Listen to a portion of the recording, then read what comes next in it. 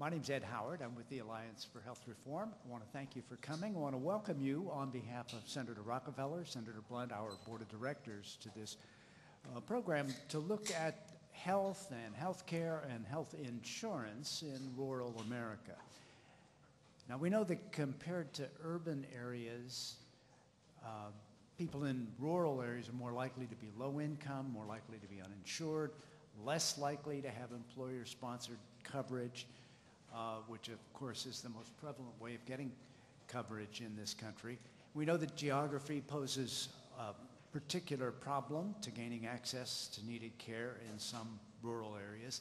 And we know that, just as is in the case of urban areas, that the Affordable Care Act is going to have a major effect on health care access and coverage in rural areas. So today, we're going to take a look at these issues as well as potential policy changes that might address some of the challenges that you're going to be hearing about.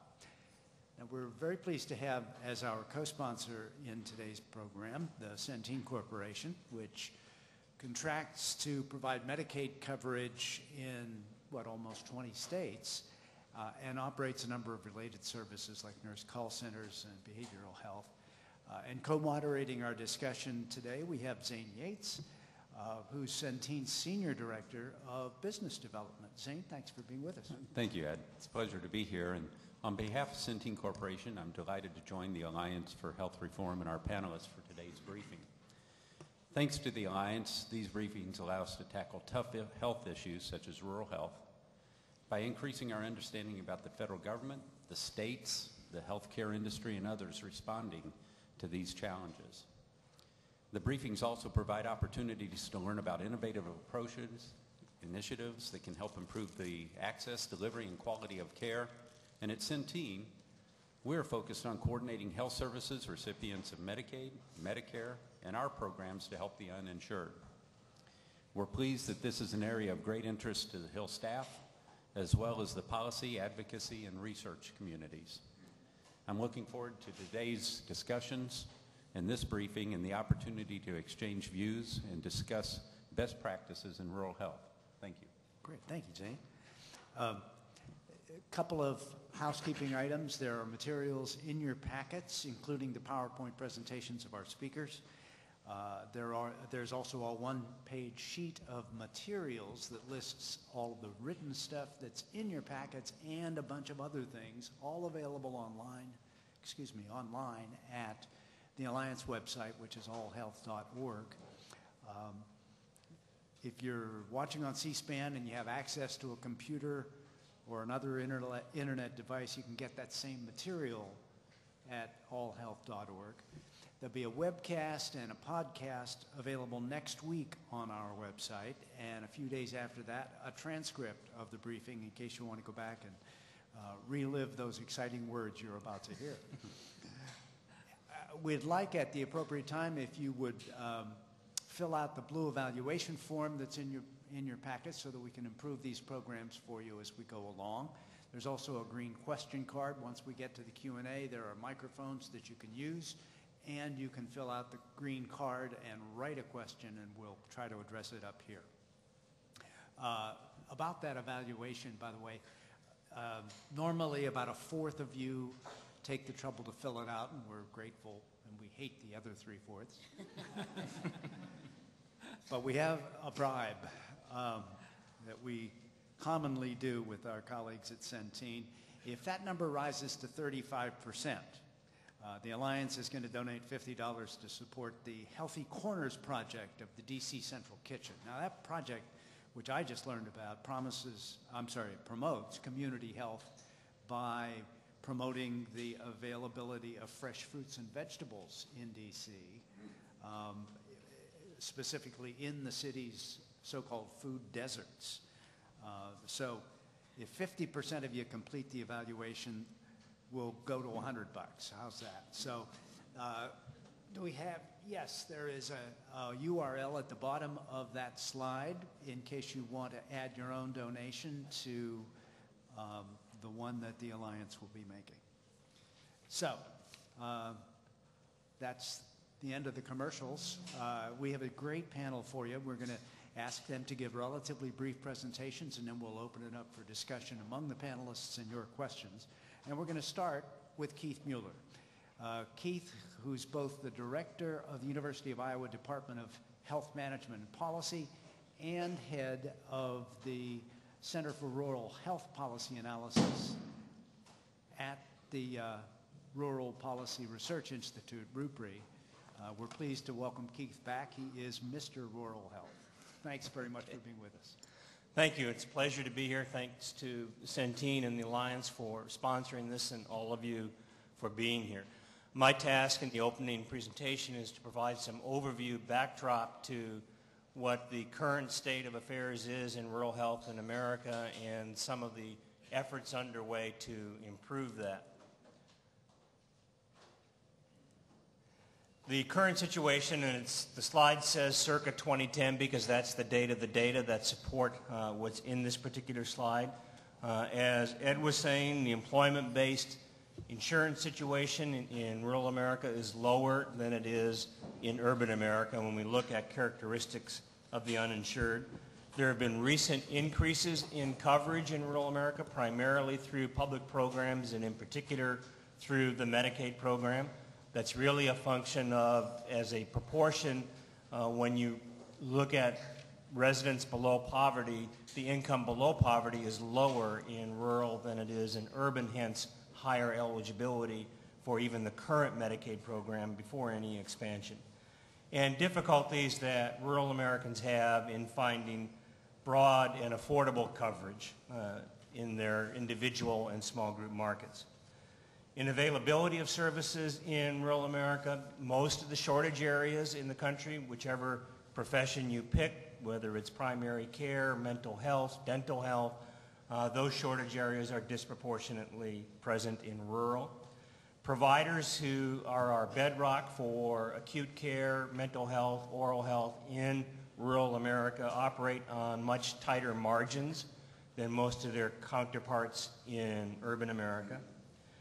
And we are in a situation, though, in which there is more stability in the rural provider arena in rural America today than there was when I started in this field a few decades back because of a lot of the policy interventions that have been tested, tried, and implemented during those years. So one of the things that we talk about a lot when we talk about rural America and the provider communities is maintaining the success stories that we've had through changes in payment policy, changes in how we recruit and retain professionals, and so on. So that's the backdrop for what it looks like now in rural America. Next, I'm going to intersect that with some of the provisions that are in the Patient Protection and Affordable Care Act, otherwise ACA. On the insurance side, insurance reforms that have already been implemented during the first couple of years of the ACA have had an impact, such as coverage for children up to the age of 26, creation of an essential benefit package that becomes the baseline, which is an improvement over much of what has been available in the individual and small group market in rural America, the elimination of lifetime limits on benefits financially for households, and the removal of pre-existing conditions as a reason either to deny total access to coverage or to say you can have coverage except for the condition that's a pre-existing condition, known sometimes as a rider on insurance policies. So that's one aspect of the ACA. Another is the new marketplaces that are developing now in the individual and small employer, more rapidly on the individual side, as you've been reading, than on the small employer side, but developing in both. And we're beginning to see some of the results of that in terms of what the premiums are that the health plans have said they will be charging in these new marketplaces around the country. And then finally, the intersection on the insurance side with expansion of the Medicaid program to the 138% of the federal poverty level. Other intersection in what I was talking about with the availability of services in rural America, certainly the growth in the community health center program is affecting the availability of safety net services in rural places.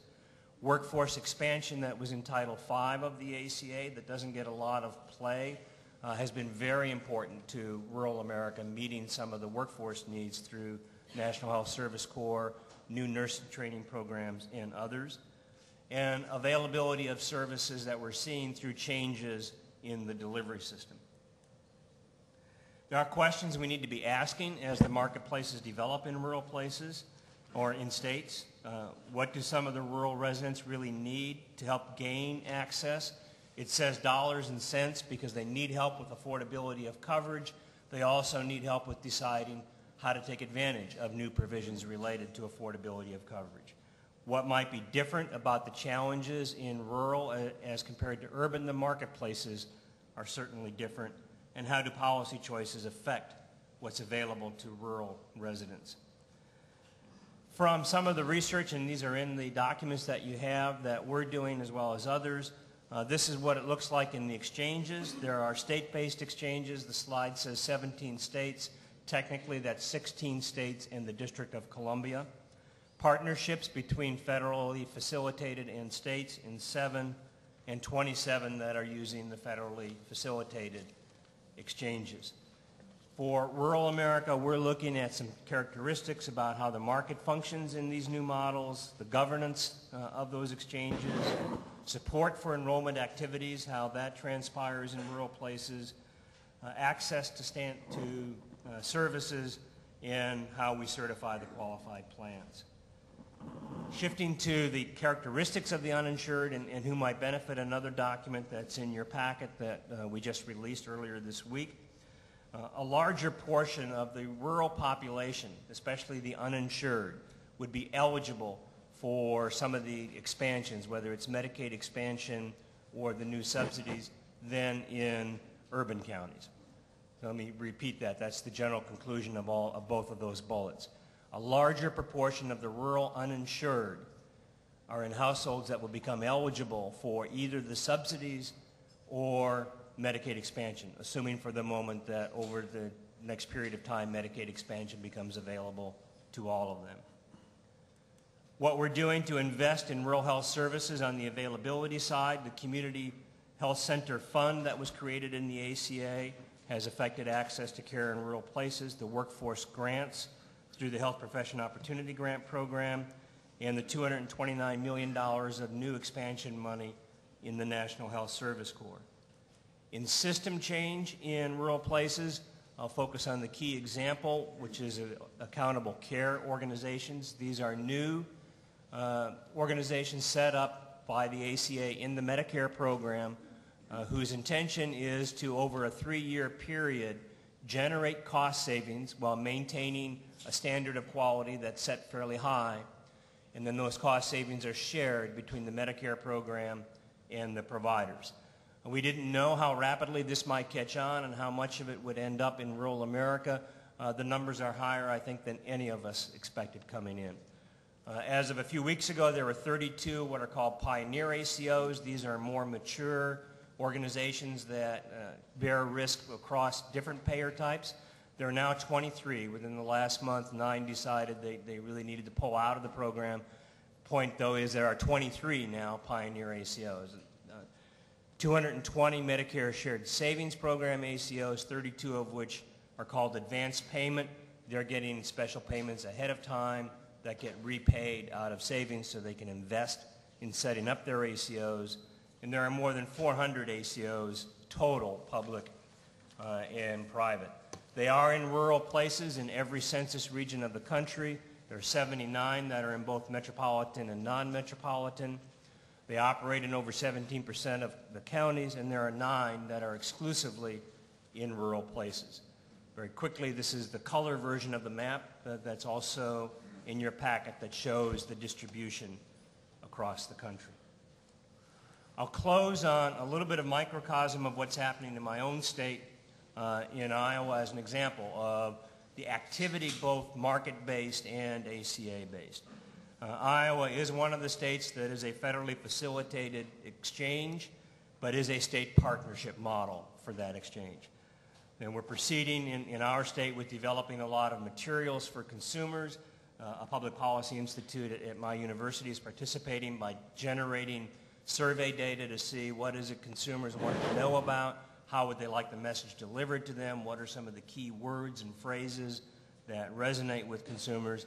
So there's a lot of progress being made on how to reach out, especially as we get close to October 1 and enrollment time.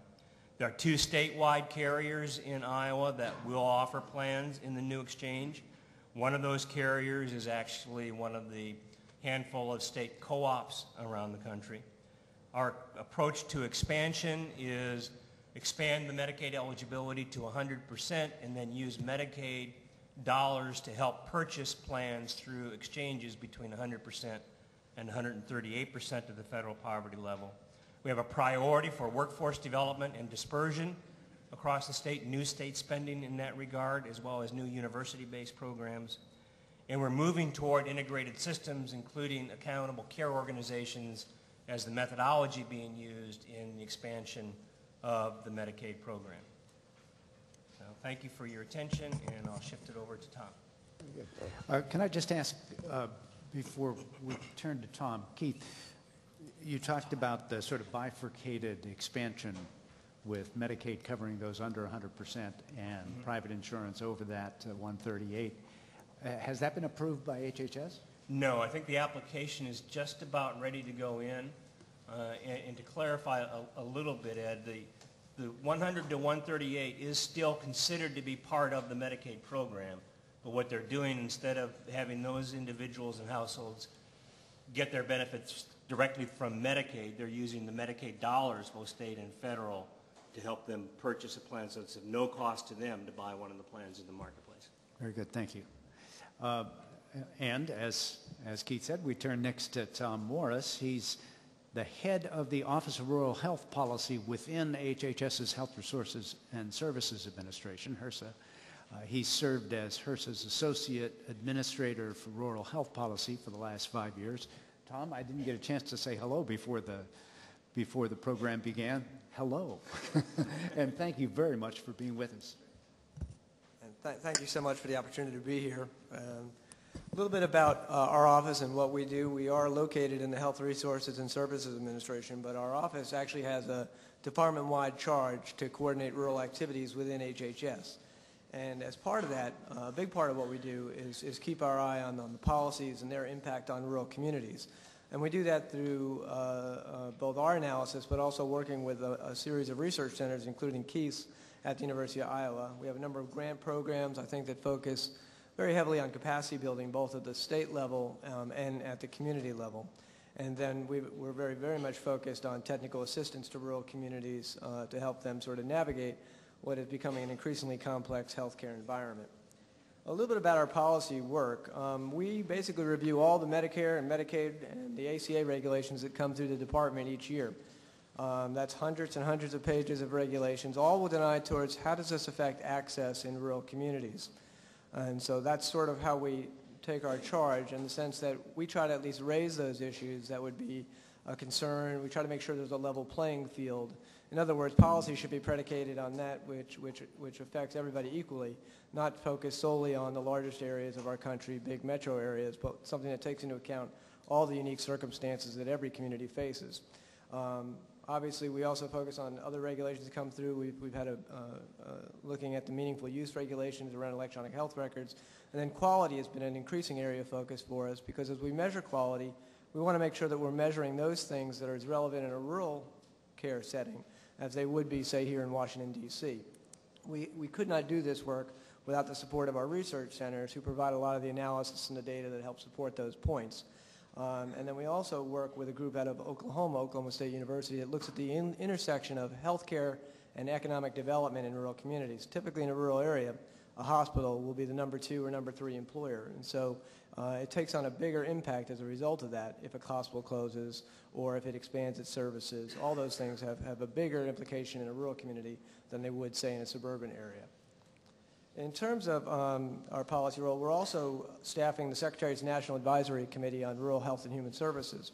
Just as my office has the charge to advise HHS internally, the committee, which is chaired by former Mississippi Governor Ronnie Musgrove, and includes healthcare and human service experts from around the country. Their charge is to do the same thing but externally. And for the last few years, they've been focused very heavily on the impact of the ACA on rural communities.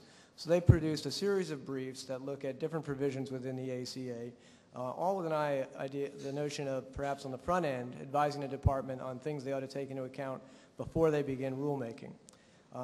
And then one of the briefs I would draw your attention to, all of which are up on the web right now, is one they did last year. Some of the deficit reduction proposals that were being proposed either by the Congress or by the administration looked at some changes to rural hospital designations and specifically critical access hospitals. And so the committee, I think, did a nice job of sort of looking at the impact of what those policy changes might mean for those hospitals and for the communities they serve. Now, I think anytime you talk about rural communities, and I think Ed alluded to it in his introduction, is you have to sort of realize that rural is not a smaller version of urban or a smaller version of suburban. It has unique characteristics, some of which I think Ed cited very nicely. And I'd like to just add a little bit to that. In addition to the fact that folks are older and sicker, there's a higher mortality rate in rural communities. You have a different provider mix and a different service mix. You're very much focused on primary care and chronic disease management, and you may not have access to the specialty care that you would have in an urban area. Also, access to the full range of post-acute care services may not be the same in a rural community as it is in a suburban or an urban community. And they're much more dependent on public payers. We have hospitals in which their payer mix, when you look at Medicare and Medicaid, make up 70 to 80% of their total pay.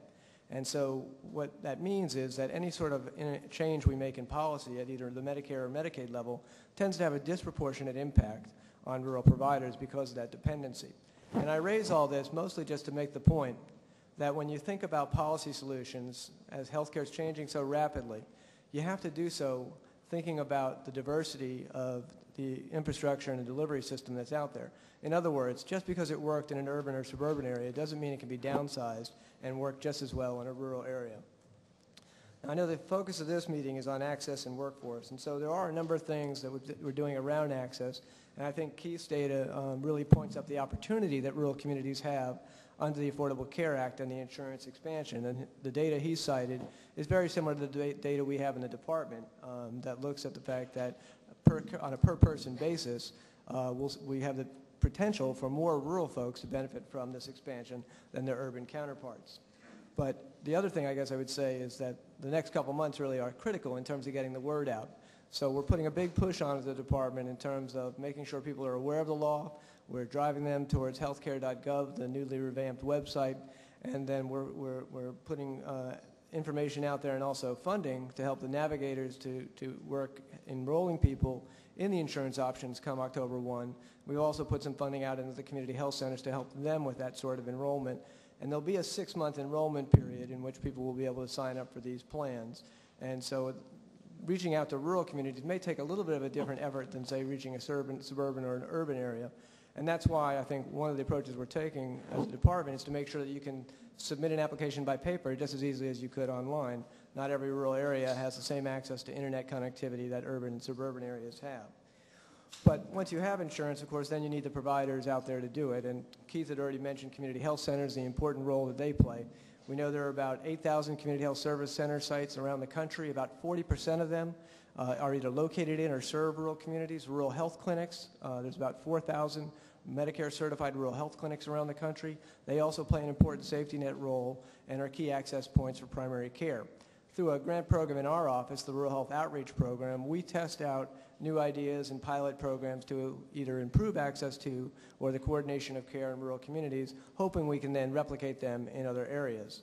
We also do a lot of work with rural hospitals through our Rural Hospital Flexibility Program and Small Hospital Improvement Program, all with an eye towards improving their financial viability and their quality so that they can continue to thrive and be access points in their rural communities. And then the final area I guess I'd mention would be our telehealth work, where we put grants out to help support test beds for finding out how we can use telehealth technology to increase access to care for, say, a specialist in an urban area being able to treat a patient in a rural area.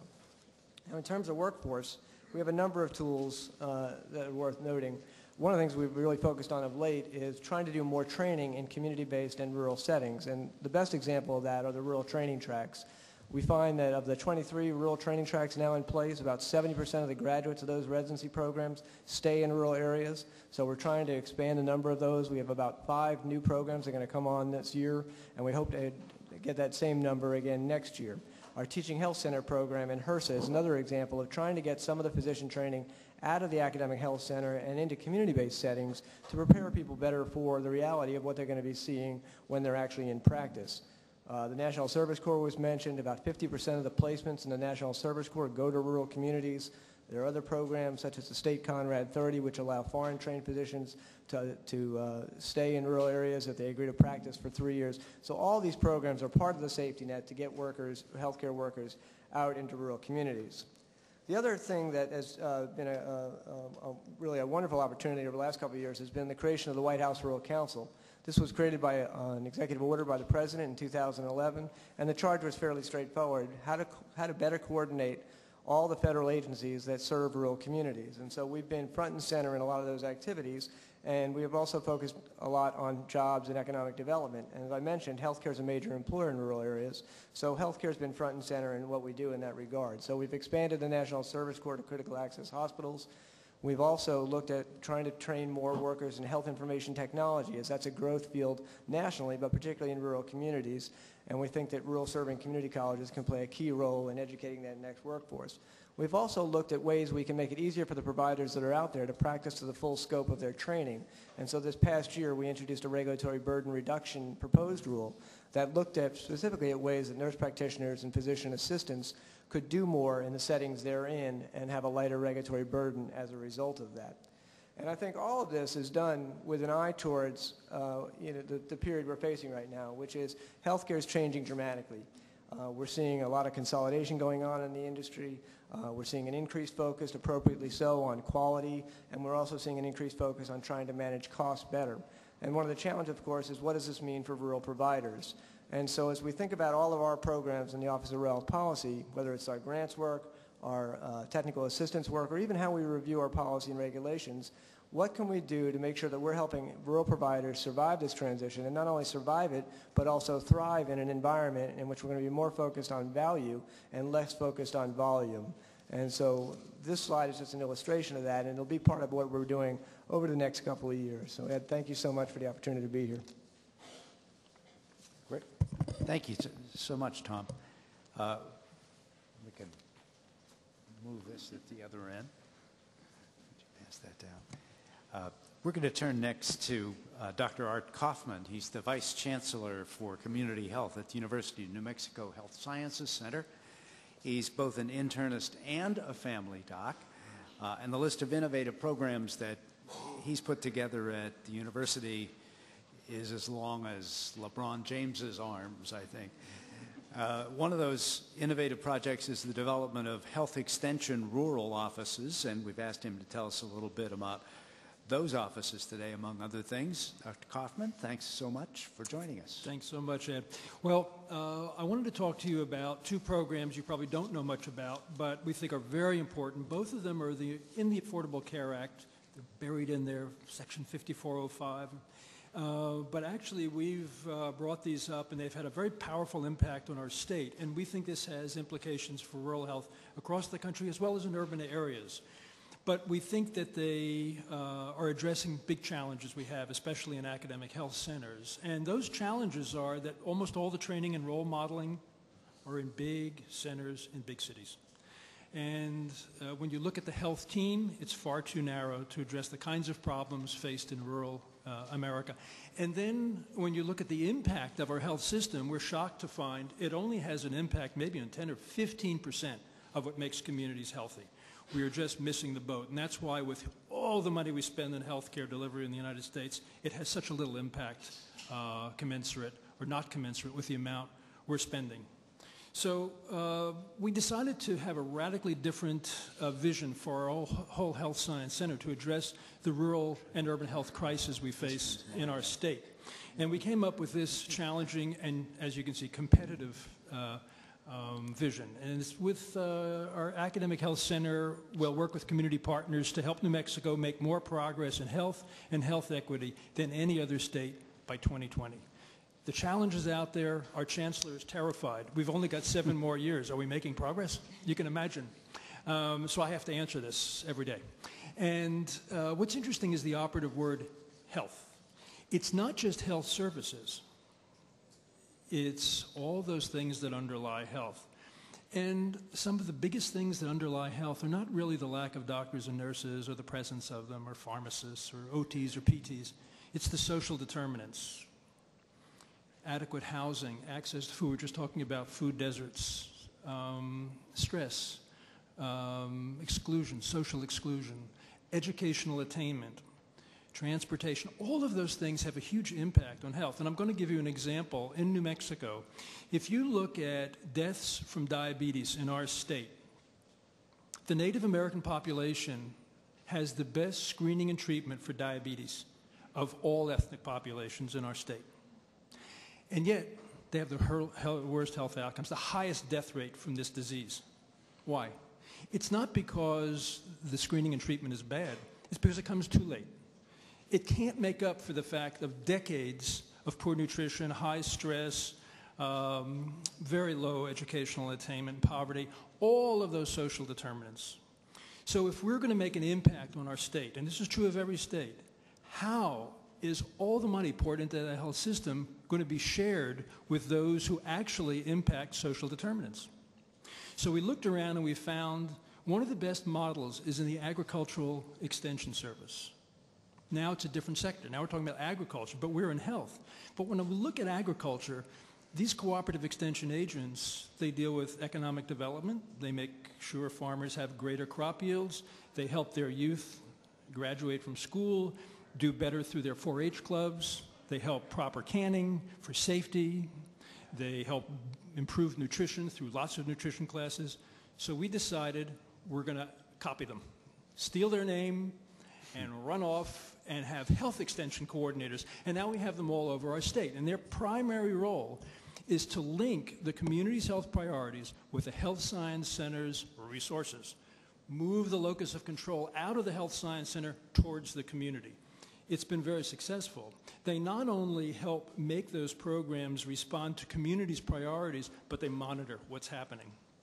And now we have these in different parts of the state, and they'll do all kinds of things. For example, they help with reducing opioid treatments. They find that one of the biggest problems in rural New Mexico, besides primary care, are dental problems and especially behavioral health problems. If you're in a small town and you have a behavioral health problem, are you going to go to your local behavioral health provider with a sign and everyone drives by and says, whose car is that? So the problems of access are huge. So they've been training all over the state, lots of first responders, lay people in mental health first aid. It's another response. They've set up telepharmacy to keep pharmacies going. They do a lot of work in trying to get kids to stay in school, graduate, and go into health careers. If you look at the number one employer in some of our rural communities, it's the health system. In Taos County, 65% of the new jobs were in health. And if you can get a doc to go to a rural town, they hire 18 people directly and indirectly. They generate $1 million in business. So it is a huge economic driver, a big social determinant, just like educational attainment. The success of this has led us to develop health hubs, academic extension hubs, where it's not just the provider, it's also linking with community colleges, federally qualified health centers, local hospitals, civic organizations, where now we have memorandums of agreement going out with all of those. And when you have a hub like that, it's attractive to health professionals to be recruited and to stay because they have professional and social bonds reducing isolation. So that success has been enormous. Then to track what is the outcome.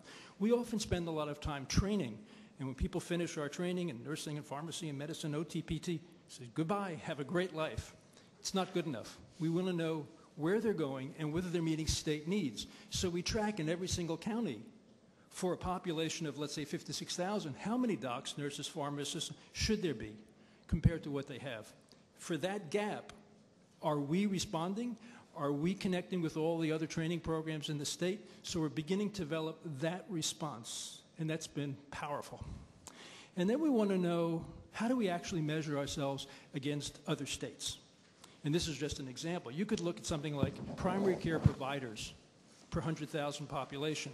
And in New Mexico, back in 2010, we were like 113.6. Well, if we want to jump 3 states worth, we've got to train and deploy 50 other primary care docs. It's quantitative, a social determinant, educational attainment, and high school graduation rate. We're one of the poorest in the country. We would have to train 1,500 more, graduate 1,500 more kids from high school to jump 3 states worth. So we're making it very quantitative so everyone can see, like on a temperature chart, whether we're getting closer and closer. Now, the one newer growing part of our health team that does most with social determinants are community health workers. And what was interesting about this is all of our health extension coordinators train community health workers, and it's in the Affordable Care Act. And what we're finding is managed care has bought these up. They pay us to train and deploy them, and they're decreasing substantially hospitalizations, ER visits, unbridled use of medications, because they're doing a lot of personal training about how to use the system better and addressing social determinants like transportation and other issues. So that is a growing concern. And finally, what is most interesting to make the circle come back together again, instead of just stealing Cooperative Extension's name, running away and putting it in health, we're actually now working with Cooperative Extension. And I was interested in the former panelists talking about the need for outreach and informing populations about how important it is to get insurance, whether it's Medicaid or subsidized through the exchange. As it turns out, we just got the state's grant to do that work with Cooperative Extension. They're in every county, we're in every county, and together we're sending messages out. It's not just for the new people who are now going to become eligible because of the Affordable Care Act. It's because 30% of the current uninsured people in our state who are eligible for Medicaid are not on Medicaid. There are so many barriers that we have to work with that population as well.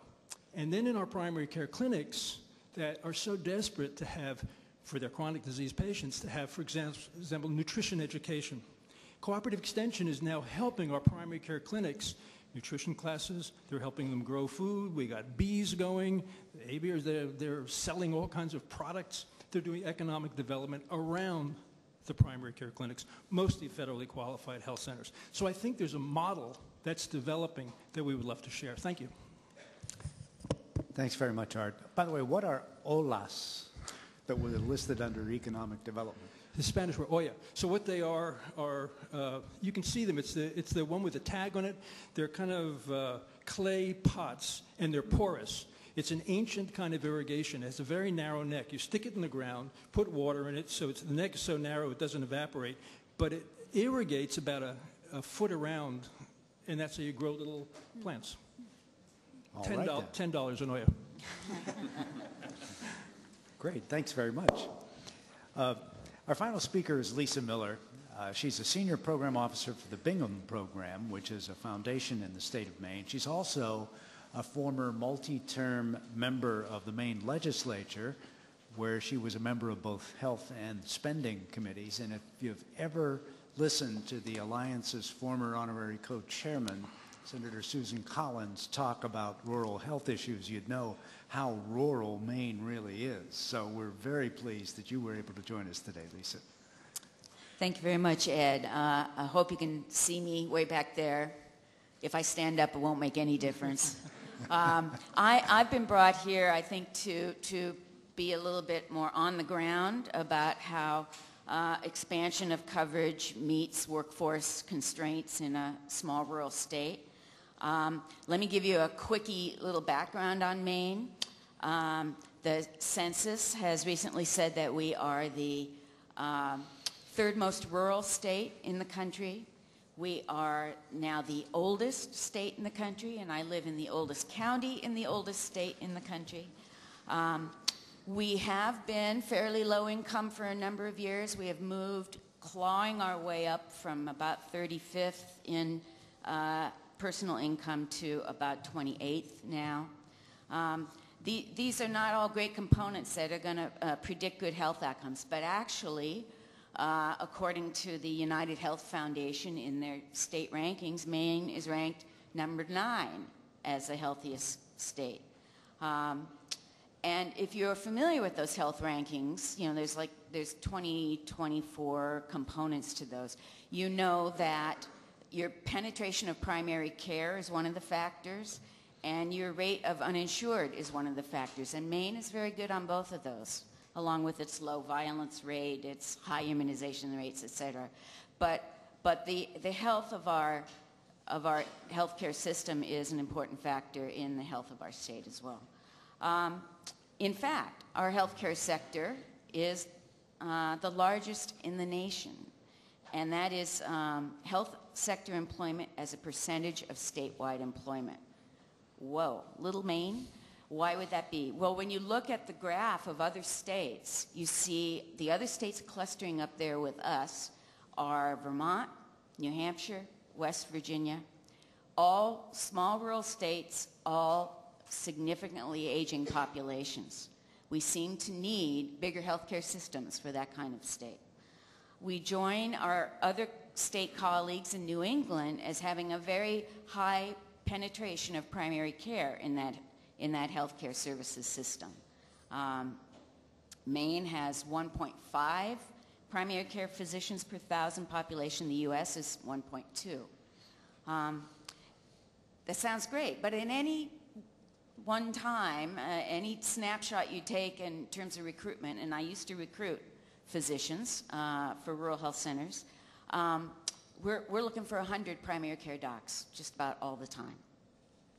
By the way, my material's at the back on the right-hand side of your packet. I opted not to be very techy in terms of throwing up slides at you. So how does this pretty good primary care system meet up with expanded health care coverage? Well, you may not know that Maine used to, until very recently, have extraordinarily good Medicaid coverage. We had parents covered up to 150%.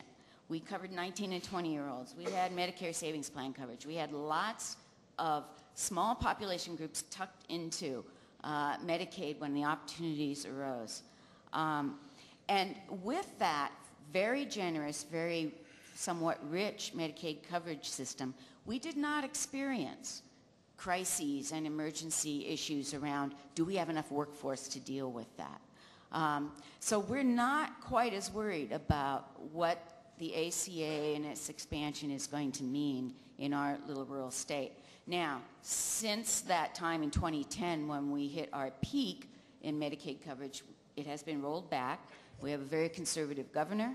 We did have a Republican Senate and House a few years ago, and they rolled back Medicaid a fair amount.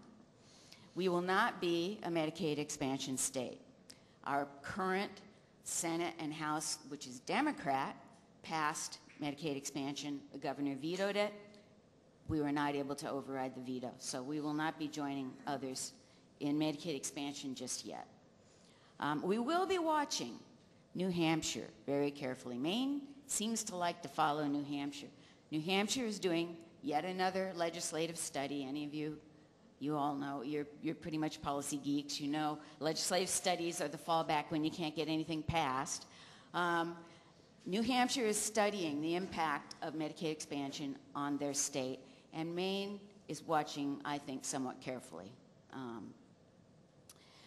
What do we have in place in terms of production of primary care clinicians, and how are they distributing around the state? We have had an osteopathic medical school for 35 years, and if you're at all familiar with osteopathic medical schools, they train primarily primary care docs, or have historically. 60% of the graduates from University of New England in Maine are primary care physicians. 25% of our rural docs are graduates from UNE. So that is a very important resource to us. And they're going to be virtually doubling their class by 2015. That's good for our workforce. We have started a new allopathic program. We've never had an MD training program in Maine. It's a collaboration between Tufts Medical School and one of our large hospitals. I work for a foundation. We've been pumping some money into that program. It is targeted at primary care. It is targeted at rural experiences in rural health centers and residencies in rural areas to get these young people hooked on rural practice. We've had a physician, a PA program in Maine for about, I think, 20 plus years. We crank out 45 of those graduates. They will be expanding that program with funds from the ACA. We have 5 advanced practice nurse training programs, and they've hit a wall in terms of any expansions. And those of you who know about training, health professions training, know the nurses are having a hard time finding enough faculty in all of their training programs. So they're tweaking what they can. They're aiming at being more gerontology oriented, which is a good thing for an aging state like ours. I would like to opine a little bit about, will PAs and nurse practitioners solve our primary care problem? And I really don't think they will in Maine. We are seeing, over these years of all the training we've done of PAs and nurse practitioners, they're clustering in group practices. They're going to suburban and urban practices just like other clinicians. They go where there's good opportunities, good salaries, collegial surroundings. I just called our Maine Board of Nursing the other day and asked how many nurse practitioners have set up a shingle by themselves out in a rural area. Maybe 5. And that is with one of the most liberal nurse practice acts in the country. We're one of the top 14 states. So even if you liberalize your practice acts, that is not going to be sending, I think, waves of clinicians out to rural areas. There's more to it than that. So what other things are we doing to shore up primary care in Maine? We are great grant writers. We always have been. We have jumped on whatever foundation and federal monies we can get. We have a very healthy patient-centered medical home system in Maine, 100 practices. We are aiming towards 80 health home practices, behavioral health home practices funded through Medicaid and the ACA. We've got 14 of our health centers in a payment reform grant from CMS.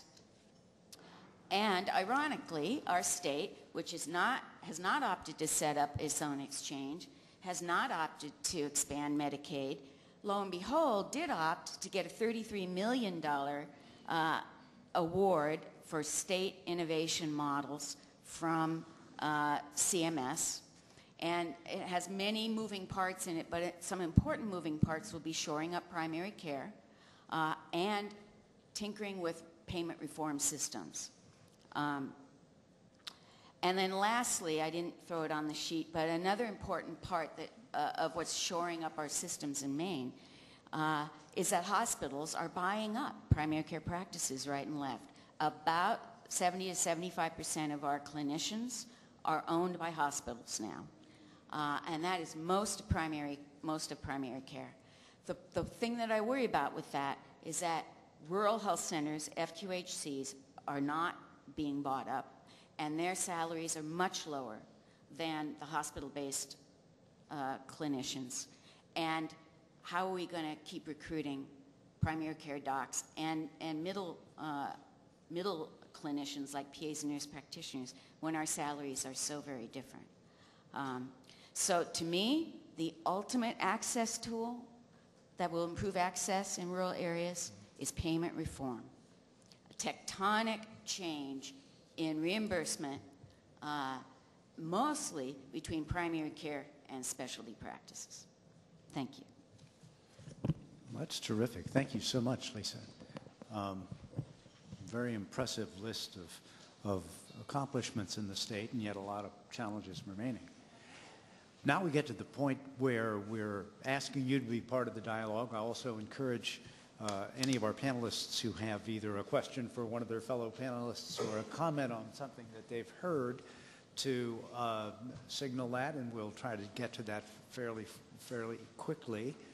We have microphones. If you do want to ask a question in your own voice, go to the microphone, identify yourself if you would, and keep the question as brief as you possibly can so we can explore as many of these issues as we can.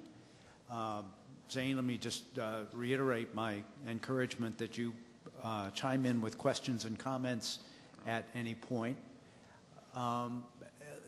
And of course, if you have a question you want to write down on the green card in your packet, that's fine too, and we'll have it brought forward.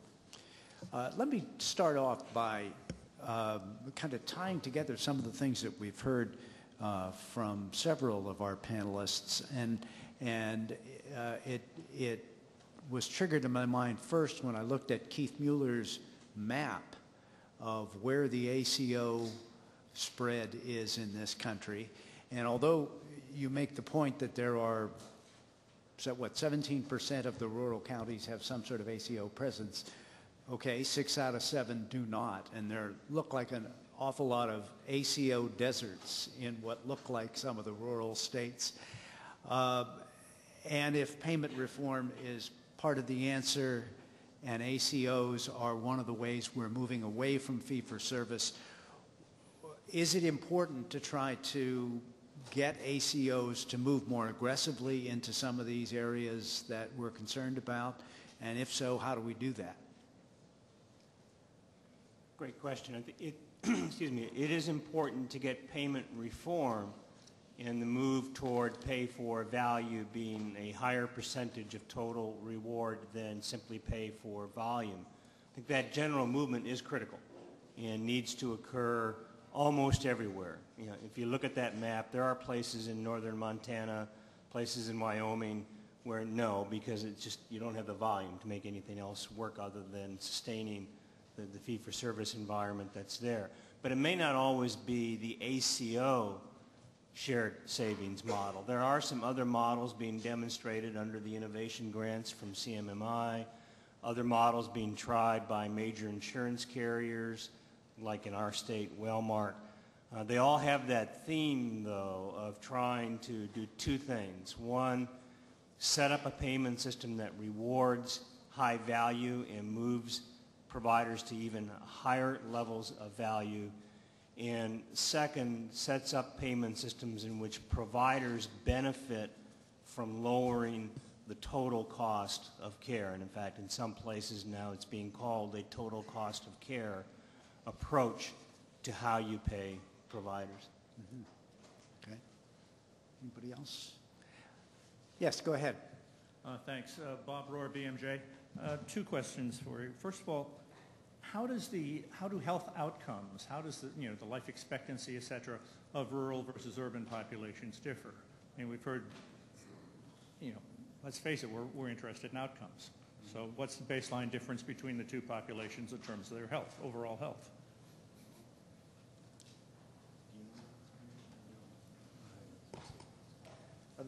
There have been some studies in the last year looking at mortality and it being lower.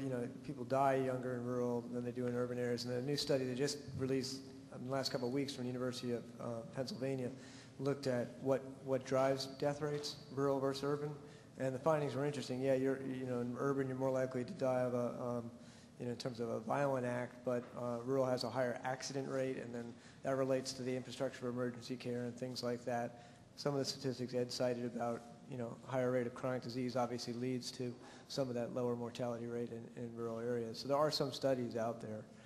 How that factors into outcomes, I think that's sort of the alchemy people are trying to figure out. What measures are strong enough and relevant enough across the spectrum that you could potentially tie them to physician reimbursement or hospital reimbursement. We're just taking the initial steps there with value-based purchasing and the value-based modifier, but it's not something you can just sort of turn a switch on and do right away, but it is the point of emphasis, I think, moving forward. Sort of a central report on the kind of population data that you're talking about was released by the Center for Disease Control and Prevention about, I think it's 8 to 10 years ago now. I know that the University of South Carolina's research center is working on an update of that, but it's not out yet. What about incidence of chronic conditions between the two populations? How do those differ? Higher in rural than in urban for almost all of them. There's about a half a dozen that people tend to look at. Diabetes, congestive heart failure, AMI. You also have higher rates of activities of daily living, limitations on rural populations, so recovery from stroke, things like that, all part of that spectrum. Does that differ significantly by region of the country? I think so. Yes. Certainly, I think you'll see a different gradient in the southeast than you would say in Maine. That you think are That correlates a lot of times with what you see with the Dartmouth Health rankings, too. And the regional variation is both urban and rural. Finally, in talking about poverty and the definition of that, is that just based upon cash income? What I'm thinking of is rural populations can often subsidize lack of income with growing their own food, things like this, which are opportunities urban populations often do not have. I believe it is household income, and I don't think at the federal, the poverty level calculations include assets. No. All right, yes, at the Yeah. rear of the room. Right. My name is Jim Slattery. I'm a partner at a law firm here in Washington, Wiley Ryan. I'm just curious how the panelists view how the enrollment process is going to work in rural America. Rural America is represented today by a lot of political leadership, both at the state and national level, that are really hostile to the implementation of the Affordable Care Act. So you have about 35 states out there that are so hostile that they refuse to set up their own state exchanges. So HHS is going to have to come in and set up a state exchange, operate an FFE in those states. I'm curious how you all see this enrollment process unfolding in those FFE states, especially given the just blatant political hostility at the state and local level. We have a related question, actually, that just came in on a card, wondering whether, given the fact that there are so many federally operated exchanges in rural states, how well equipped the feds are going to be to adapt to the local needs that are sometimes a little different in rural communities. Yes, Lisa. We were musing about this last night at dinner, and I think certainly in Maine, the more that we can start calling these products something else besides Obamacare, the ACA, or whatever, Maine-named products, the better off we're going to be, because the polls say when you talk to people about what these insurance products will look like and some of the benefits of the ACA, they're all for them. So, sort of politically separating the names from it. Secondly, I work for philanthropy, and the philanthropic world is particularly the conversion foundations that were created by the sale of Anthems, Blue Crosses, Blue Shields, big hospital systems, whatever, whose mission is access to health care. You're going to be finding in states with very healthy conversion foundation philanthropies, they are pouring a lot of money into enrollment strategies with both public and private sectors. And I think that is a factor that none of us really counted on before when we were thinking about the gearing up of this system. One of the things that I would just also ask you about is, in the last couple of days, the department has issued their regulations and their agreements, really proposed agreements with web brokers. And what role do you all see web brokers playing in this process? Because many of these web brokers are licensed as agent brokers in the states, and therefore avoiding conflicts and issues about navigators and whether navigators need to be licensed as agents and brokers in, again, these states that are hostile to the implementation. What role do you all see web brokers playing in this enrollment process, and why hasn't this been talked about more at the state level?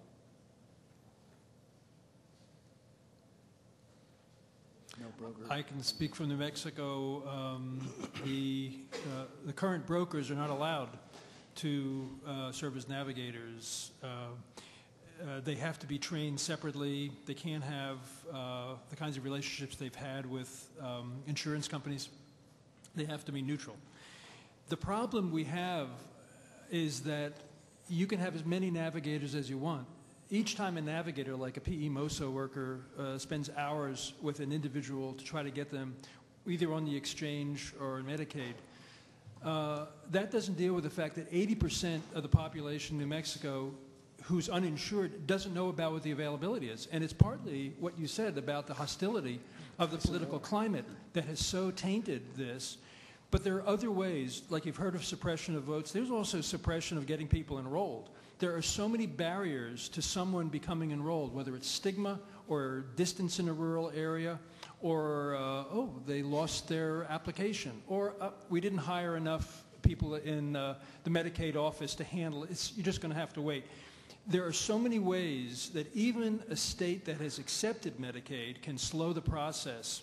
With many people having a view of Medicaid is it's a handout. It's just making people dependent. So I think that is the hugest problem we're actually now facing in our state, which has accepted Medicaid. Okay. Yes, and you. Hi, sorry. Just said that. My name is Sandra Wilkness. I work for Senator Heinrich from New Mexico. And yay, go New Mexico. My question is actually directed to you and others as well. But I'm very interested in this issue of social determinants of health and intervening early. And as we think about health delivery systems reforms that are on their path or coming, are we addressing that level of intervention? And if not, what should we be doing federally? And I guess a follow-up to that is, does anyone know if any innovation center ideas are being put out there to address this more broadly?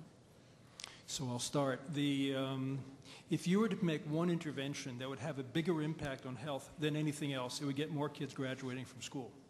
The problem is it's a different system. So the health system uses its money for its own. We have to figure out a way to cross sectors of the community. One of the ways of doing it is, for example, pipeline into health careers. My feeling is it's great if they want to become a nurse.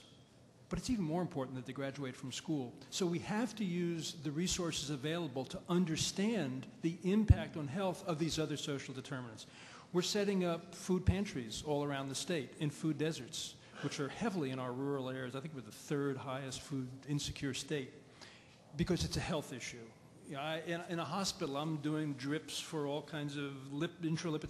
But then there are people without food out there. There's a disconnect between how I'm being paid and what communities need. So I think in every one of these major social determinants, the health system has to be incented to going out and doing something about it. And that's where these bridge people, like community health workers, are so important.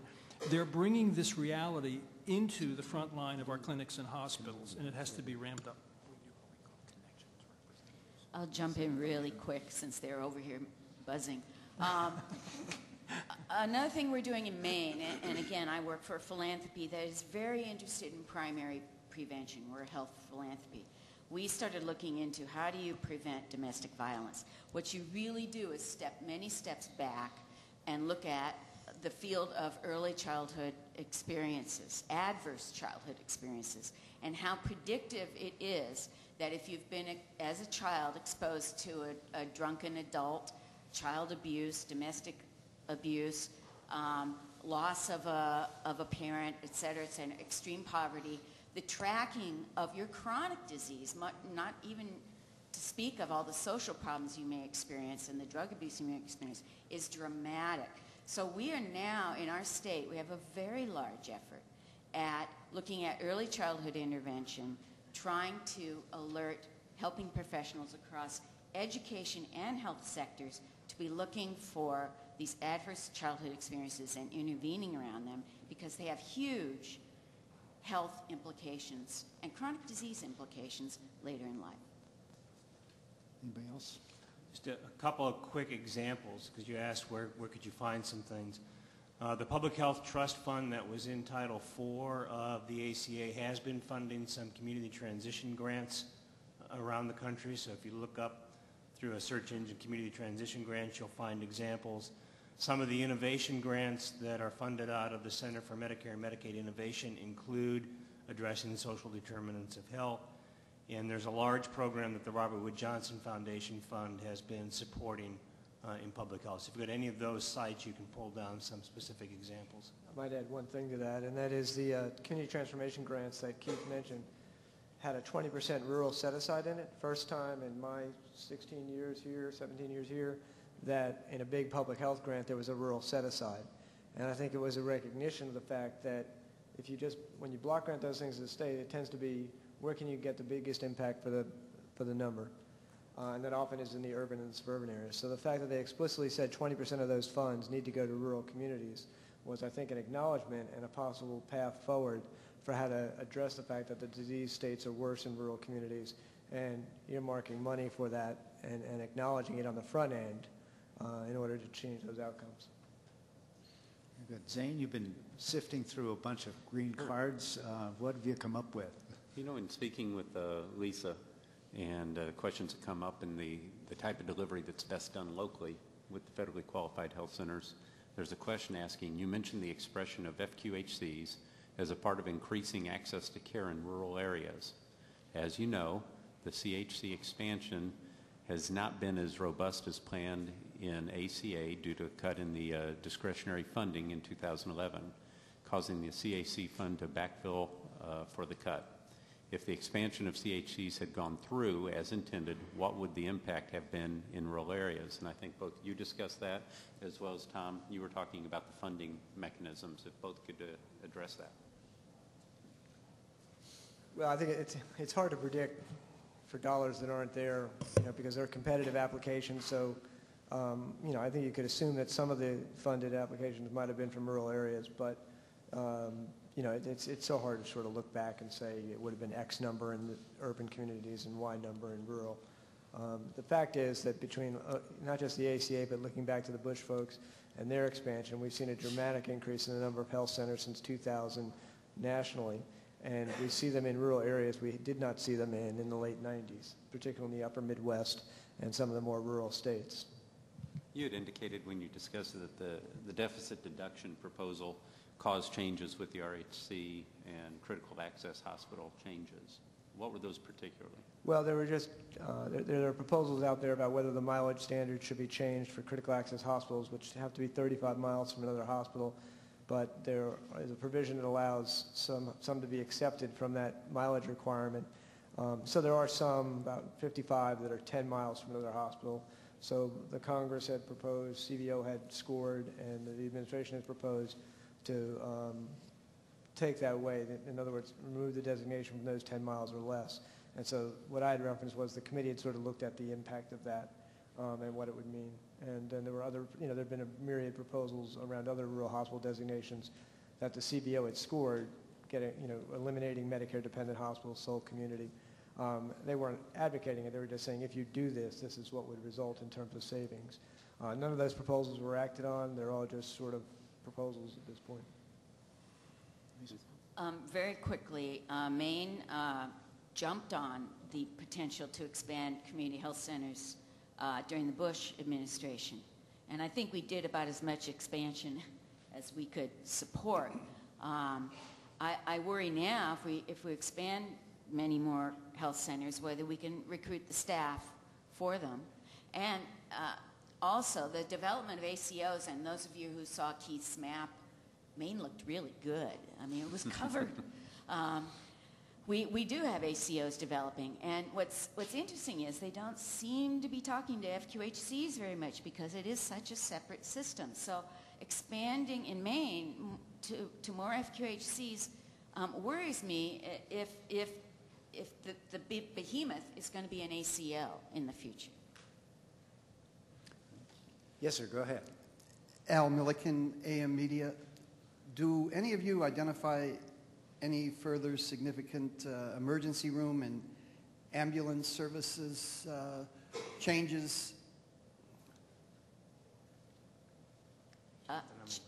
Changes due to what? You mean future? Present and future? Yeah, maybe what you foresee possibly too, yeah. Oh, well, can I jump in? Please. No, go right ahead. We did a recent study in Maine because our ER use is very high. In rural areas, you know, ER use is very high. The number one visit for ERs, particularly among Medicaid, was for dental and oral health care. So we're not solving that with the ACA. There's some improvements, but these two systems remain very polarized, not polarized, wrong term, separate. You know, we've gotten our behavioral health system moving closer to primary care, but oral health is still out there, and they aren't integrated. I've talked to ACO people. Are you going to include oral health in your services? Oh, no, we don't do that. Well, how are you going to impact your ER visits then? So I don't know if other states are seeing that, but there's a lot of interplay between oral health and primary care in the ER. And right now, the ACA is not addressing it. Yep. I think there's a real conflict that's going on now, where some hospitals don't want to see those ER visits go down. That's where they get their business. That's how they fill their beds.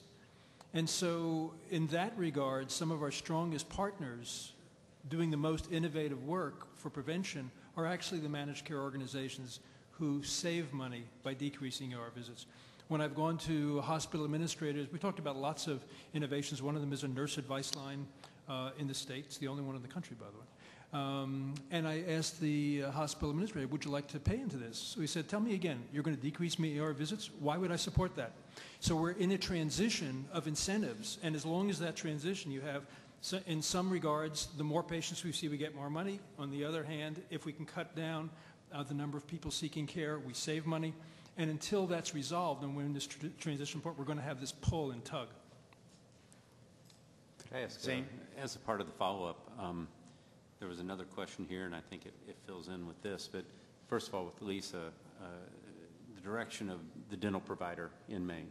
And there is a question asking if you could speak to how the efforts in Maine to authorize a new type of dental provider to go into the underserved areas. But at the same time, to follow up to get another question out of the same way, same discussion, is possibly for Dr. Kaufman. I know we talked about this earlier, but also including the role of pharmacist in supporting chronic illness management and reducing the prevalence of chronic illness through wellness and health reforms. Both of these questions go to the discussion we've had about using other options of types of folks to help provide the care. I feel that the pharmacists are the most highly trained, underutilized members of the healthcare team.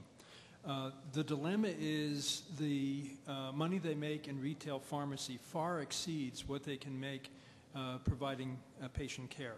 There is a movement to increase clinical pharmacists. They're trained this way, but the jobs aren't there and the residencies aren't there for that. But when you look at their role in managing the most difficult diabetics, hypertensives, they're incredible. We're so reliant on them. The other role is if you go to any community, who can you see day or night for free? It's only the pharmacist. You go and say, what are you going to give? You know, I got a thing here. What can I do for this? And they'll give you some idea. You can go aisle 6. You get a little thing and put it on. But you can't do that with a doctor. It's 3 months unless you go to the ER and $1,000 visit. So the pharmacist we're moving rapidly to try to incorporate them, but to overcome some of the barriers I mentioned. Hi, I'm Matt Brockmeyer with the States Alliance for Balanced Insurance Regulation, and this kind of dovetails nicely with the last response in terms of changing the way we utilize different healthcare delivery professionals. So just wondered if somebody could comment on the current reimbursement status of telehealth and telemedicine after the Affordable Care Act and how that could potentially impact some of the challenges unique to rural healthcare communities.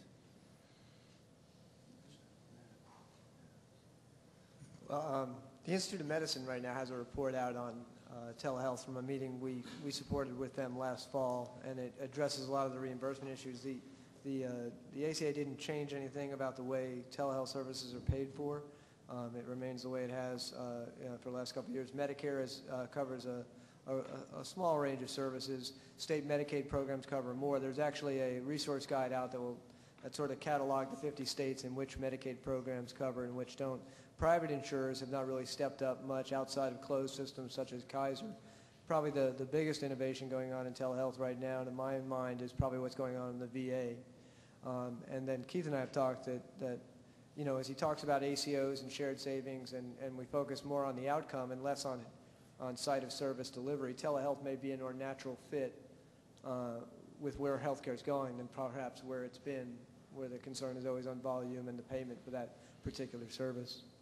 And some of the healthcare systems and organizations may be our early adopters of telehealth because they're seeing it as an investment strategy that helps them in their other approaches toward care management of patients, their other approaches toward making care more accessible, one of the leading examples being telehealth in the emergency room, and what that does to bring a board-certified physician into a virtual presence in the ER that starts out with a nurse practitioner or a PA that's physically on site at the time.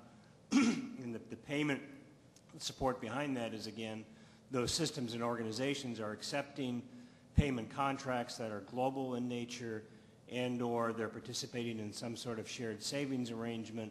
So by lowering the overall cost through the use of telehealth, even though they're not getting paid directly for the telehealth service, they're seeing a financial gain to the bottom line of the organization. And I don't want to put Zane on the spot because I don't know if this is part of your area of responsibility or expertise, but it does seem to me that private organizations like Centene, getting global payments, as Keith was talking about, are in a position to use those payments in the most efficient way, including telehealth. And I wonder if that is something that you've been pursuing. Well, we utilize telehealth in many of our markets. As you stated, we are on a global payment schedule. We have to treat the whole person, and we have to find the right care, right place, right time. And so if telehealth is one of the best practices that we can utilize and bring to the table at that time and use, that's a part of the schedule of how we serve the patients. And as far as we have contracts and we have other ways of paying for those services, but certainly it's a part of the considerations that we take in when we're looking at that. Yes, sir. It's a familiar face. Bob Rohr, BMJ again. For Art, you mentioned trying to tie in physicians, pharmacists more and use them. From what I've seen, though, the trend is almost in the opposite direction from insurers and payers, sort of the switch to centralized filling of prescriptions, mailing of drugs, giving incentives to patients to use this because it's more cost effective rather than, use the local pharmacist. And so how are you seeing these forces play out between what you'd like to do to make better use of these providers and, the economic forces that are pushing towards a more centralized, and non-accessible use of pharmacists? To me, pharmacists are very, very highly trained. A lot of what they do in retail pharmacy can be done by pharm techs. The problem is that the regulations in most states require that a pharmacist has to be there dispensing, face-to-face contact. So one is that you could have a pharmacist, and that's what we're now developing in New Mexico, where a pharm tech can dispense, but if you have telehealth where the pharmacist can look at the prescription, look and talk to the patient that's waiting online, they can dispense. So you're keeping rural pharmacies open. That's one strategy. The second is that 52% of prescriptions in the United States are not filled. 52. So primary care, we write prescriptions, and we don't know until the patient comes back with diabetes out of control, hypertension out of control, that they didn't fill the medicine for a whole variety of reasons. So pharmacists are now taking roles in actually monitoring and informing the prescribing doctor when a patient doesn't pick up a prescription. When you start looking at how they could be used and then also with chronic care, really going over the details with patients about that role. So I think it's something that's coming. You're absolutely right. Right now, everything is volume and it's fast. But I don't think that's what's going to improve the health very much. It does improve access, but just for pharmaceuticals. But that's not the big intervention that has to happen. So every pharmacy school is trying to figure out how to get more of their graduates with clinical pharmacy certification, and then finding through the reimbursement that's currently changing with the ACA how they become part of teams, just like we talked about with other health providers. Actually, that raises a related question, it seems to me. Part of the way you're going to be able to use the pharmacist's expertise is, or the data that comes from that, is to be able to tap into data sources that'll tell you that 52% are not being filled. And that, in turn, leads me to question something that was referred to earlier, and that is the collection of data in rural areas vis-a-vis what's going on in urban areas. Questions like internet access and sufficient health information technology that are maybe a little more of a challenge in some of the rural areas, and I wonder what our panelists might offer in the way of observations there. I guess I'll start reflecting on experiences in Nebraska, where I was until 3 years ago, and now Iowa. The technology is less and less any kind of barrier, both in terms of the spread of access to broadband capabilities and capacities.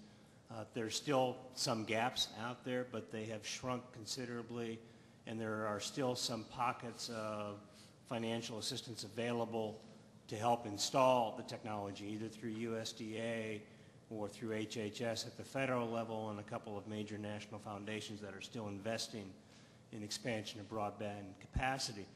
The larger barriers are related to what is the incentive for the local provider, particularly if you move out to the small rural clinic or the small rural hospital.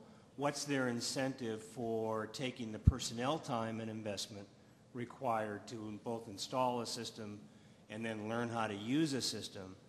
And then what is the operational trade-off when they're investing in that same capacity, both human and capital, over time?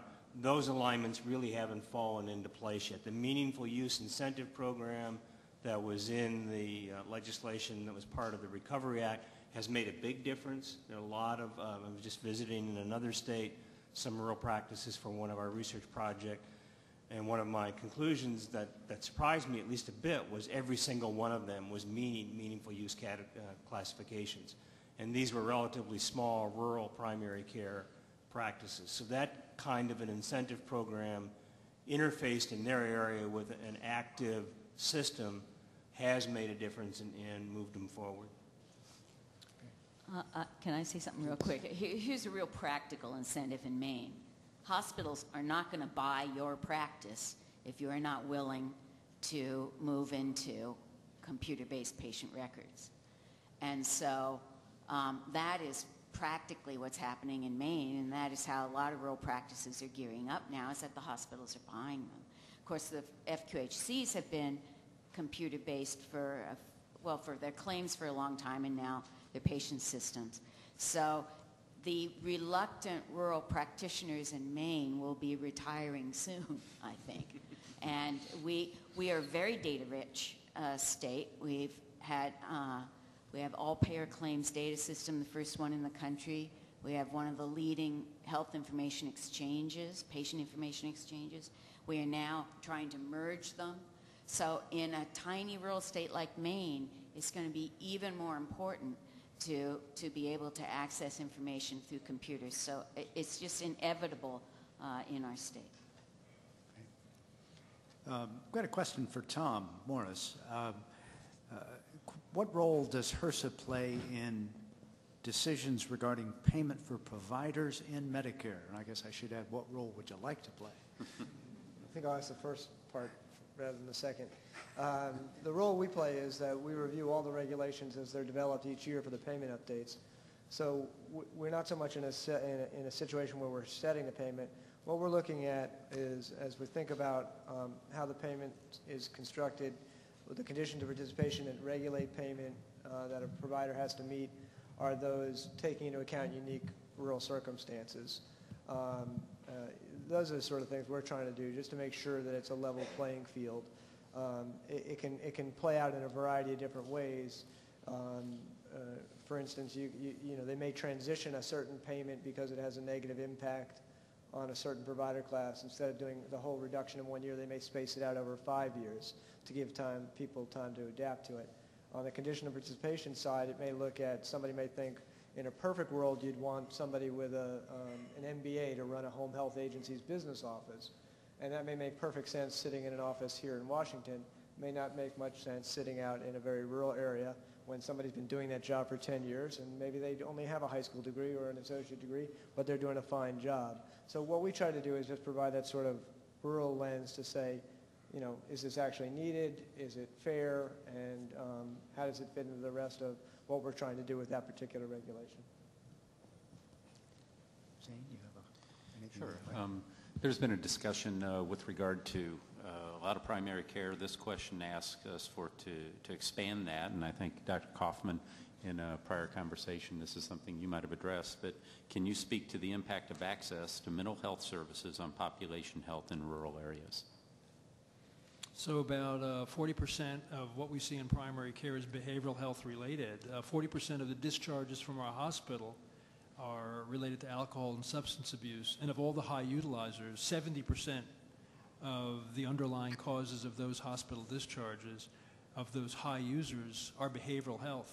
And 70% of that is alcohol and substance abuse. So the question is, how do you get alcohol and substance abuse and behavioral health treatments into underserved areas? Back to our telehealth discussion, one of our booming telehealth needs and resources is telepsychiatry. I don't want to keep saying cooperative extension is everything, but it is everything. They've actually, I couldn't believe it, as part of our collaboration with them, their Family Consumer Sciences actually train family counselors all over the state. They need to work more with supervision, so we're now having some of our psychiatrists do supervision with them. It's just another way of trying to increase resources. It's not going to come through enough psychiatrists. It has to be other kinds of counselors, licensed social workers who can do counseling. And also this mental health first aid can have a substantial impact. So I think you have to step back and look at what is available, who is there, and how can you train that resource. When you have more technical, difficult problems, you have to use telehealth. Unfortunately, in New Mexico, there are so few places they can send someone who is very ill. Those doors are closed. And then what do? We leave community hospitals with this very, very difficult patient to care for. The families are stressed. They have no place to go. So we have to accept this as a burden that we take on, not just them. It's very easy to say, gee, I'm sorry about that. We can't do that anymore. Yes, go ahead. And before you ask your question, I might just say that between us, Zane and I have enough green cards to last through the weekend. We are not going through the weekend, so if you really are absolutely dead set on getting your question addressed by the panel, I commend the microphones to you. Yes. My name is Barbara Levin, and I've just retired from 33 years of one of the 40,000 National Health Service Corps people who stayed in their community. And I'm really impressed with your retention numbers. I was in rural East Tennessee, and the thing that hit me the most were the people who came and went for 2 years, which really decreased the reliance of our population, our community, on those types of people, because they didn't really want to have someone who just came for that short period of time. I'm wondering, it's good what you're doing with the short term. Is there something that we can do, and do it a lot earlier, to address redefining rural practice as something that will be, I don't want to use the word as supported, but as that you will get some sort of ongoing recognition that this is a very important role to have. One of the things that Lisa brought out was that as the ACOs developed, there are going to be fewer and fewer people working where I was working in a community health center. And the second thing is that all these issues around telemedicine, if there is no one out there to turn on the TV, you don't have anything.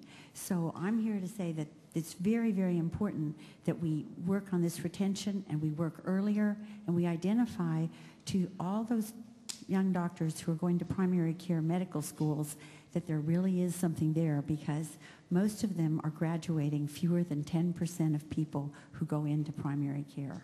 Thank you. Let me just add something, because I think what you said is so important. We looked at our data over the last 30 years. If you come from a rural area, you're 6 times as likely to go to a rural area. But to do that, you have to change your admissions procedures to all the health professions, and that's tough when an admissions committee likes to clone themselves, but we're changing that. The second is, if you're from an ethnic minority in our state, your likelihood is even higher. And if you've trained, if you graduated from high school in our state, and you went to college and medical school, it's even higher. So we're putting those factors in to try to change this whole notion of who we're taking in. It's not how we're going to look good on U.S. News and World Report and there's high scores. It's, do we get graduates where they're needed around the state? The second is where they train and how you support those sites, like the Service Corps sites. And what we're finding is if you can make them much more academic units, it means the center of training is decentralized. We're finding for the National Service Corps, FQHCs, those have become highly desirable, even though the pay is lower, because it fulfills another yearning that graduates have of doing something important in communities. Right. Just to say, I'm from Berlin, New Mexico, so. Did you meet the Heinrichs person? Anyone else? Can I ask a follow-up question? Yes, go ahead. Part of her question was also about what incentives might there be for the short term as well? I mean, that's the long-term goal of getting the graduates into practice and into the rural areas. What can we be doing now to guarantee that there's some stay power to be involved rurally now, and to incentivize maybe the hospitals, as Lisa said, that are actually hiring the providers to participate in that practice?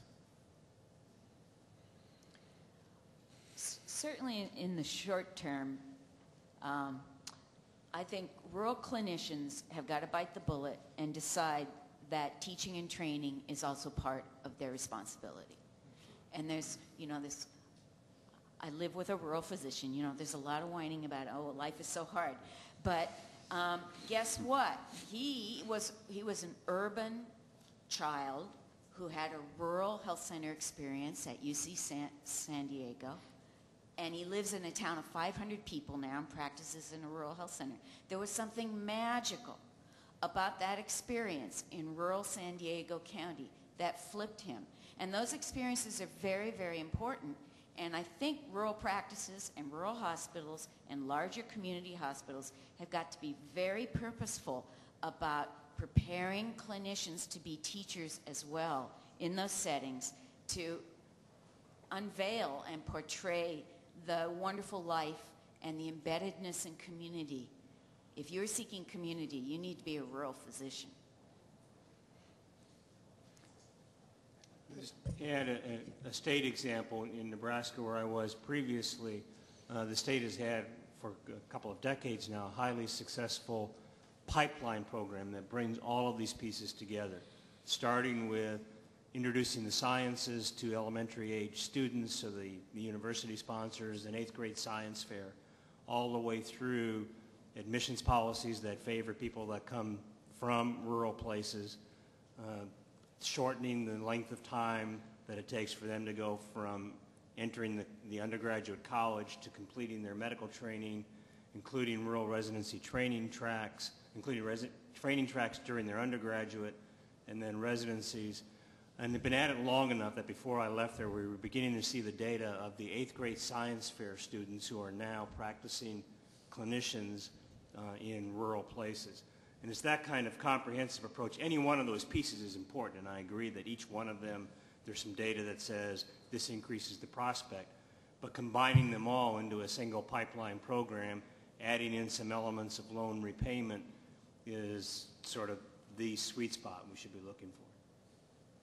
Yeah, because the only thing I would add is, you folks have said it nicely, but it's workforce is not a federal responsibility, and it's not solely a state responsibility.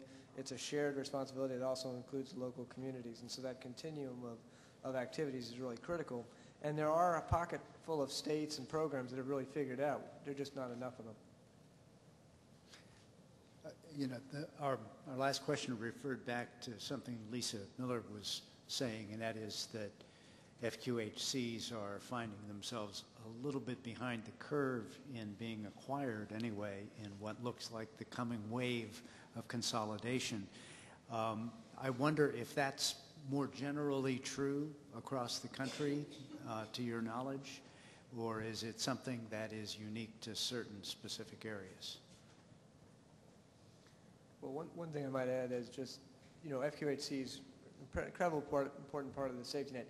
Rural health clinics, which are just a payment designation under Medicare, also critically important. They're both paid differently than we pay physician practices, and that's a good thing because it's a recognition that's been in place for 25 years that they needed cost-based reimbursement in order to get the providers out there and ensure access to care.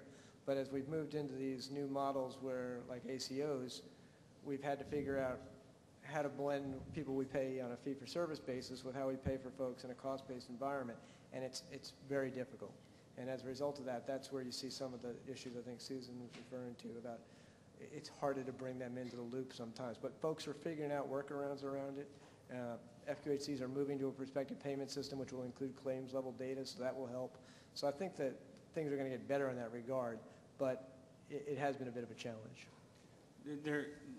On the CMS website, and CMMI, you can see some data about how many critical access hospitals, FQHCs, and RHCs are currently participating in ACOs.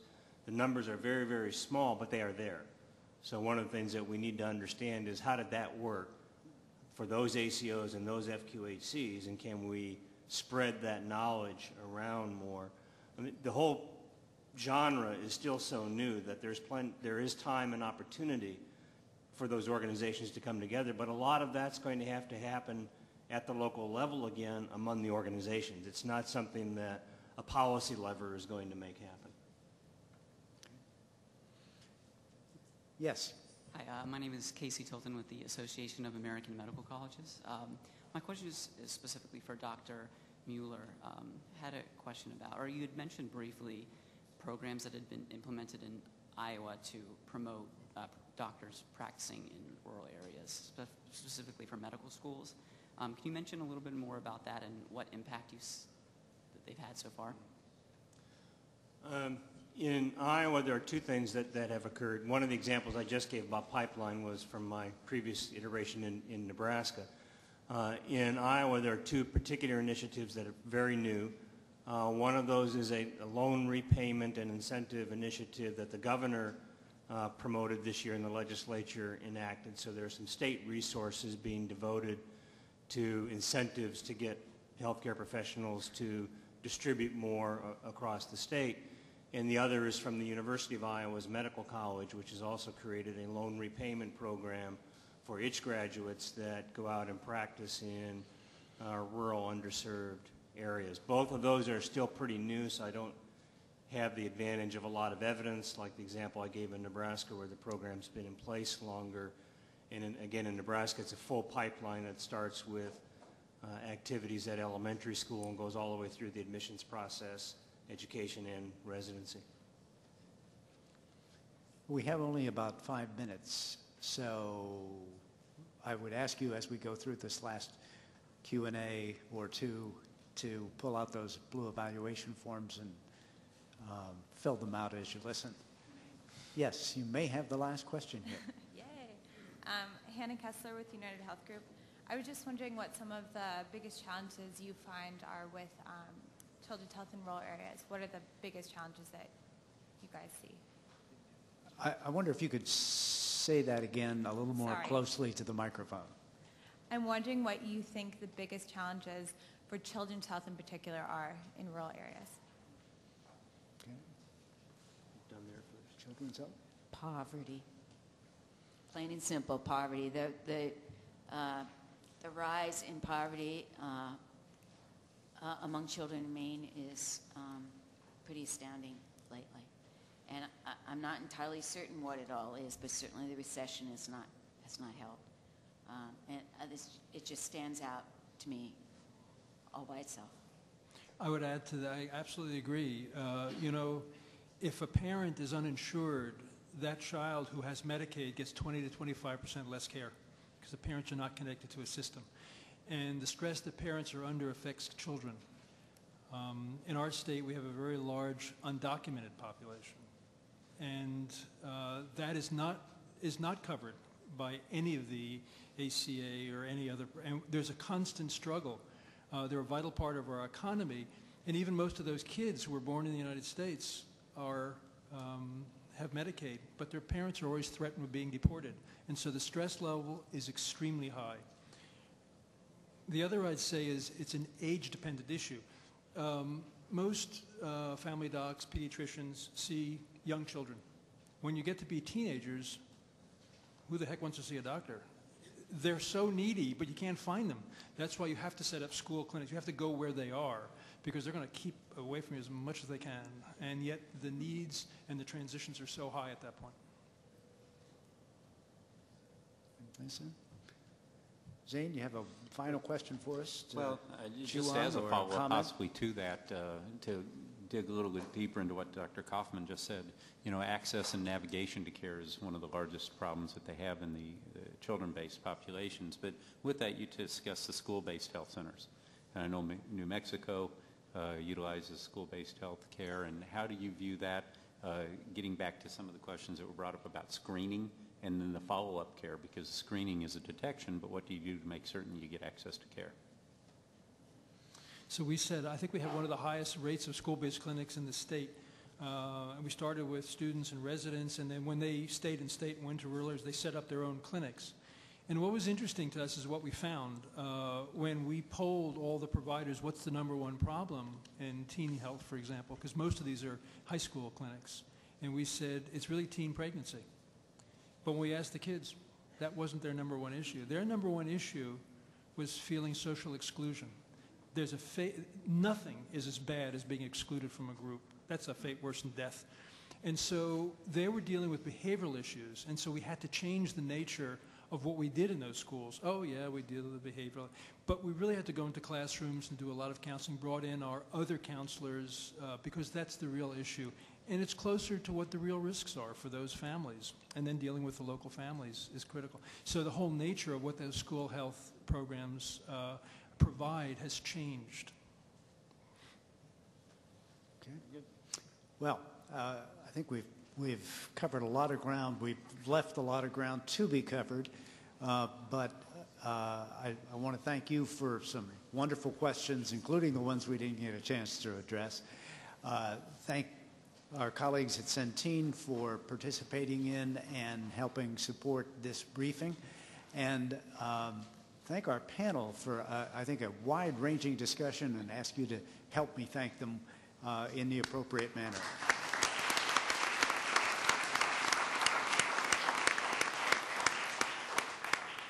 And consider this a telethon-like plea to help us meet our 50% evaluation return goal.